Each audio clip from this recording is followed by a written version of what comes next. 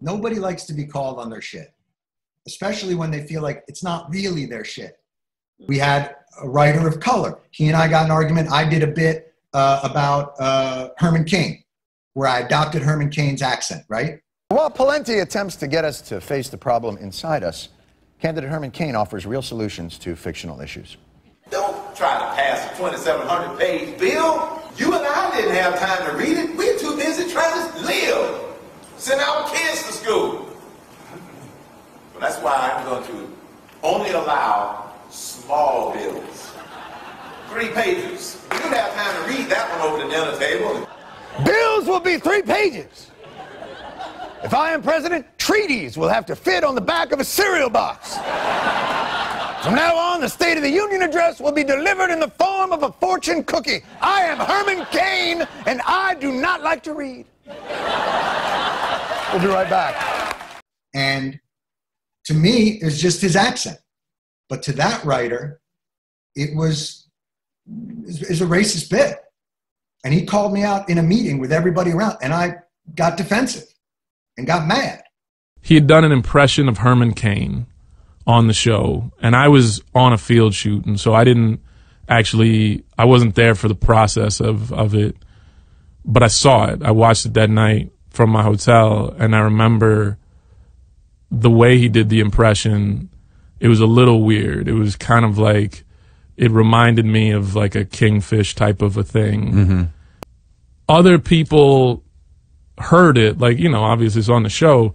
And so some people on Fox News started attacking him, and they were like, oh, look at Jon Stewart, the bastion of liberal thought, being a racist. And so he wanted to respond because I think they saw an opening and they just kept stabbing the knife in. Tell me, what's your beef with Jon Stewart? Well, first of all, Jon Stewart is a comedian. I understand that. But when he starts to mock the 3-page joke, him being a comedian, he ought to have known that that was a joke. Mm-hmm. But he took it seriously, and then he started to stretch it out with all of the other stuff. Now, when he mocked me in the dialogue of the old Amos and Andy. Dialect of the old Amos and Andy. I think that was a bit much. But, you know, he's a comedian. I'm running for office. I'm a problem solver. I am Herman Cain, and I do not like to read. You planning a remake of Amos and Andy? Why don't you do you want to show me doing all the voices for all the other people that we do? Do you want to see my New York voice?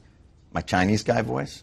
And I was the one black writer there. And so it was this thing where it's like, you know, when you're the one, you speak for, whether you want to or not, you wind up speaking for everybody. And you speak for all the black people, but you also, at least for me, I always felt like I have to speak for all the minorities because there's nobody speaking for them necessarily if something seems questionable.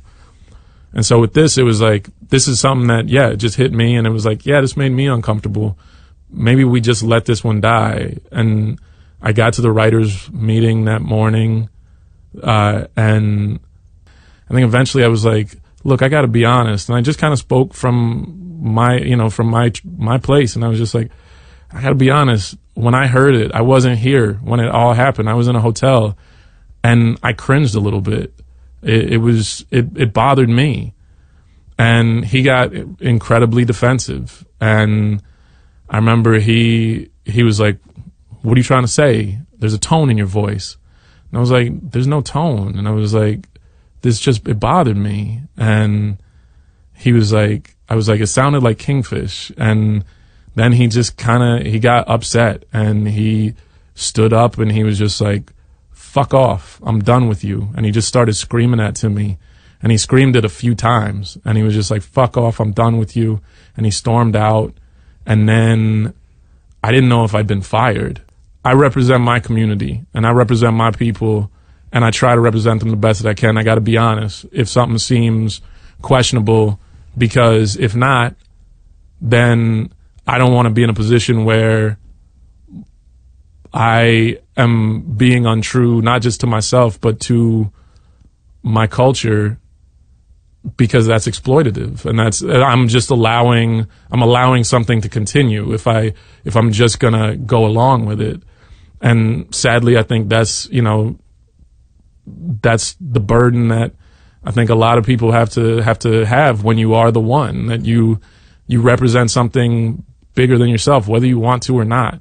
And it took me a long time to realize that the real issue was that we hired a person who is black, and that because then they felt like they're carrying the weight of representation. Right. So they suddenly feel like I've got to be the speaker of and that puts a pressure on them that, so we think we're doing the right thing, but we're not doing it in the right way. Mm-hmm. And those were hard lessons for me. And they were humbling lessons. And I was defensive about them. And I don't consider myself malevolent, but my ignorance of that dynamic had real consequences.